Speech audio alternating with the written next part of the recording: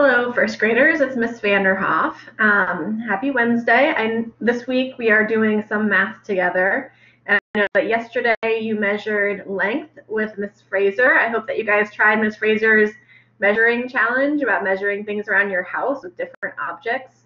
And today we're going to be measuring weight and mass. So our learning target today is that by the end of today, I will be able to measure weight using non-standard units and compare the weight of two objects using the words lighter, heavier, and equal. So to start, I'm going to show you a little bit of information about some words that we're going to be talking about today when we talk about weight or mass. So we have the word heavy and heavier. So when we talk about the word heavy and heavier, that means that something weighs more than something else. So if you see that little picture of the boy who's trying to carry the bag and it's very heavy. And we have the word light or lighter. And so if something's light, it weighs less. And sometimes things are going to weigh the exact same amount, and so we'll call them equal. And so here are some pictures of some things that are heavy and some things that are light. So when something weighs a lot, it's heavy. And heavy things can be really hard to pick up. And so some examples of heavy things, look, he's trying to carry a really heavy rock. This person's picking up a really heavy weight. That boy has a really heavy backpack. So if you think of things that are really hard to pick up, when you have them in your hand, your arms feel like they're going to drop down, that means it's really heavy. And then when something only weighs a little, it's light. And light things are easy to pick up. So some things that are light, here a person's holding a feather. If you ever picked up a feather, it's light. It feels like you're not even holding anything. So something that's really light in your hand, it's really easy to hold, and you feel like you can lift it up easily. A piece of paper, this tiny kitten. I put the kitten in so you guys know Mrs. Sheik loves cats, so I got to put a cat in for her.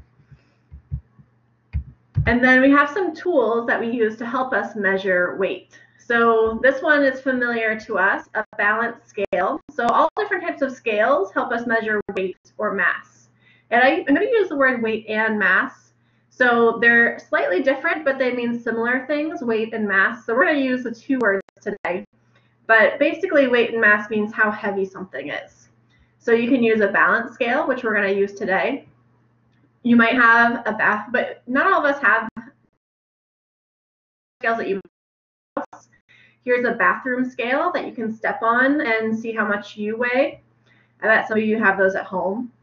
And some of your families might have a kitchen scale. It's a really small scale that you might measure the weight of food in your kitchen. So some of your families might have one of those too. And when we use a balance scale, I know that this is pretty familiar to us, but just to review, when we compare weight or mass on a balance scale, so we know when the balance scale is flat, that means that the weight or mass on both sides of the scale are equal. So here we get to those two buckets of popcorn weigh the same amount. They're equal in weight. And when one side of the balance scale goes down, it means that that side is heavier. So whichever side goes down, that side is heavier than the other side. So in this picture, the baked beans weigh more than the can of tuna, or you can say the can of tuna weighs less than the baked beans. So you might say the baked beans are heavier and the tuna is lighter. All right, so knowing those things, I have a balance scale here. And I want to see if we can try measuring a couple things. Oh, and I have all the three types of scales. So I have the balance scale. I have this from school, but I didn't know not all of us have a balance scale at home. But here's my bathroom scale. So you might have one that looks kind of like this that you can step on. Bathroom scales are good for weighing heavy things, but they won't always measure a small thing. Like if you put like a marker or a pen on there, it might not be able to weigh it. And then I've got a small kitchen scale here. Sometimes I use this when I do cooking to measure out how much the food weighs. And so kitchen scales are good for really small things. And if your family has those things at home, you can ask for your parents' permission, and if they say it's okay, you might be able to weigh different things around your house and see how much they weigh. All right, so first, I'm going to compare the weight of two things. So here, I've got a glue stick. And here I have a whiteboard marker. And first let's predict. Think about a glue stick and a marker. They're about the same in size. What do you predict will happen when I put them on the scale? Which one do you think might be heavier? Now, if I'm holding them in my hand, and this is something you can do at home, you can hold them in your hand and try to feel which one feels heavier, which one makes my arm kind of go down more than the other. And then if you have a balance scale, you can test it out by putting them on the balance scale. So I'm going to put them both on the balance scale, and we'll see which of these two is heavier. All right, hopefully it doesn't fall off. All right, so I'm seeing one side of the balance scale go down. So we're going to use a sentence. I'll start with the marker. So would you say the marker is lighter or heavier than the glue stick?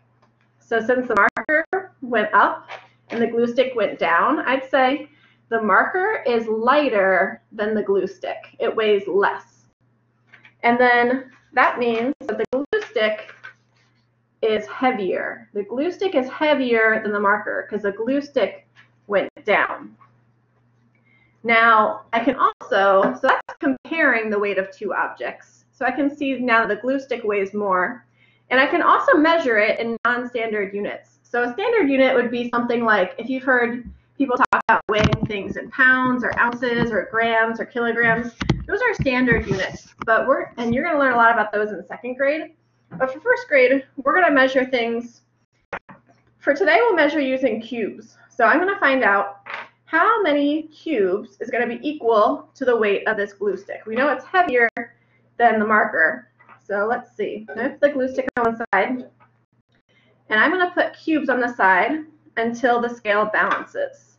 And that will tell me how heavy my glue stick is. So now I have 4, 5, still heavier, 6, 7, starting to move a little bit, 8, ooh, I'm seeing something happen. Let me see. It looks almost balanced. It might be between 2. Let me put one more. Now it looks like that one's a little too much. Here it is with 8. Looks like it's closest to 8. So I can say the glue stick weighs 8 cubes. So here's my math sentence. The glue stick weighs 8 cubes. It's equal to the weight of 8 cubes. Now I'm going to test out the marker. So if the glue stick weighs 8, and we know the glue stick weighs more than the marker, do you think that the marker will be more or less than 8 cubes in weight? More or less? Let's see. So here's our marker. Let's try 1 cube, 2 cubes, 3 cubes,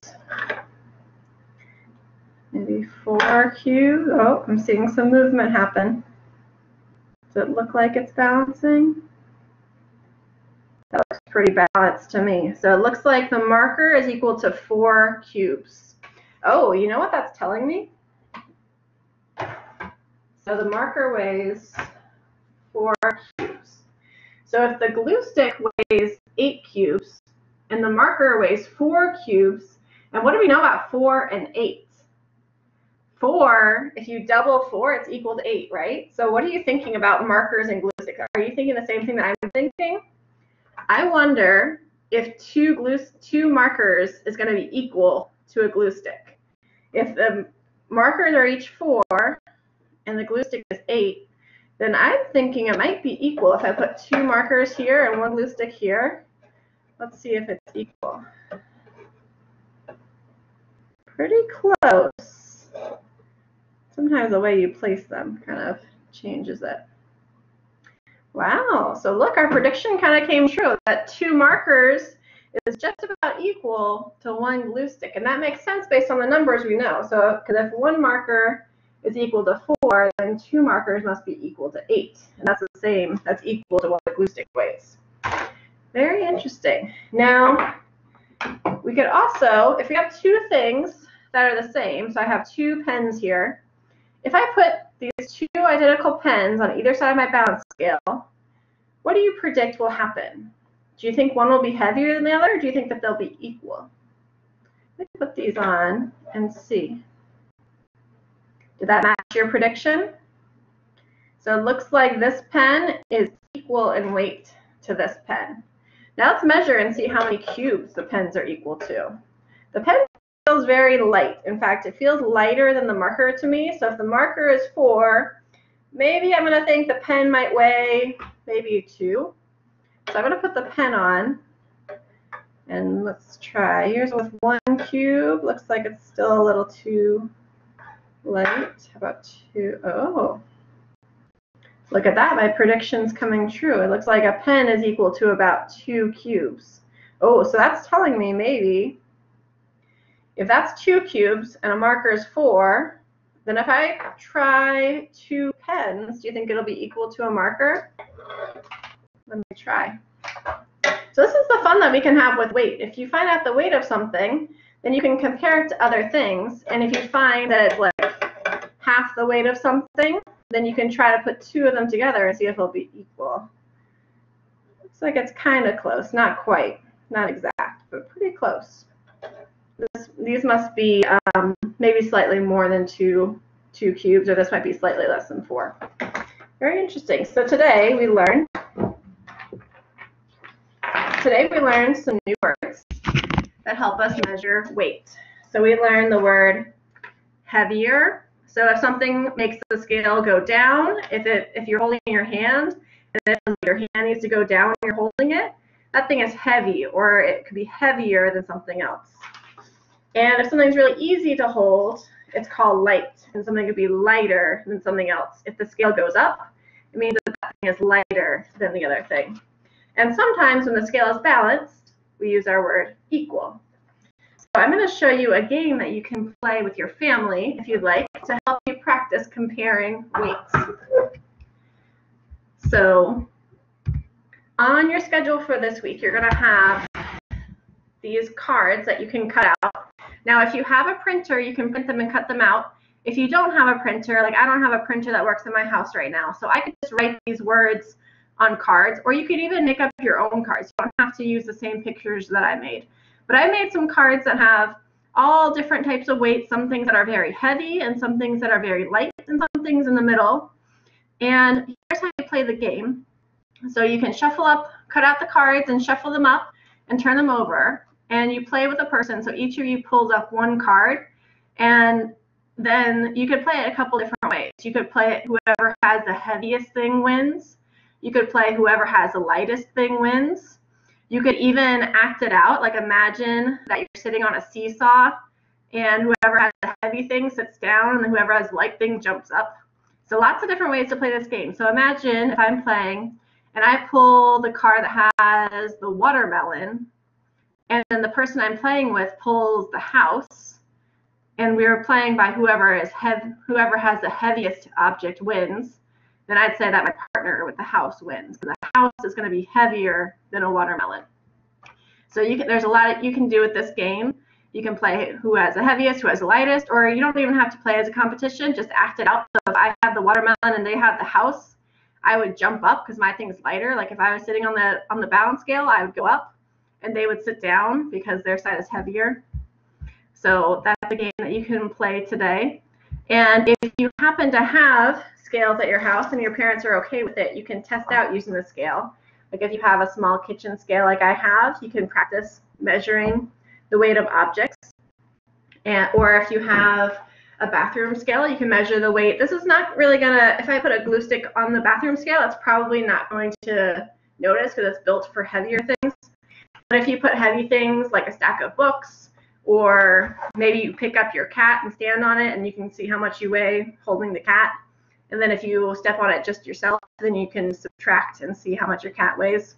That's how people usually weigh their pets at the vet, because pets don't always want to step on the scale. So usually the person has to pick up the pet and then just stand out by themselves, and they subtract their own weight, and then you'll see how much the pet weighs.